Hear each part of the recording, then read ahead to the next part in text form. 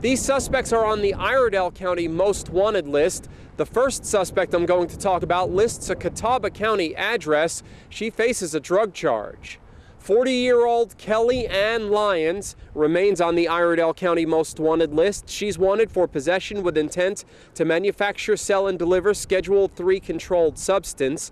The last known address for Lyons was 4027 Reed Circle in Sherrills Ford.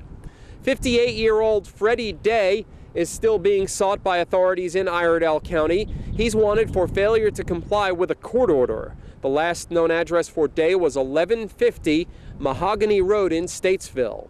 48-year-old Dexter Antonio Campbell is wanted on counts of possession with intent to sell and deliver cocaine, maintaining a vehicle, dwelling, or place to keep controlled substance, and possession of drug paraphernalia. Campbell's last known address was 1060 Fox Avenue in Statesville. You can see the entire list of suspects wanted in Iredell County at iredellsheriff.com. If you have any information on any of the suspects on the list, you can email icsoinfo@co.iredell.nc.us. You can also call the Iredell County Sheriff's Office at their Statesville location, that's 704-878-3180, or the Mooresville office, 704-664-7500. Reporting for WHKY-TV News, I'm Rob Eastwood. Back to you.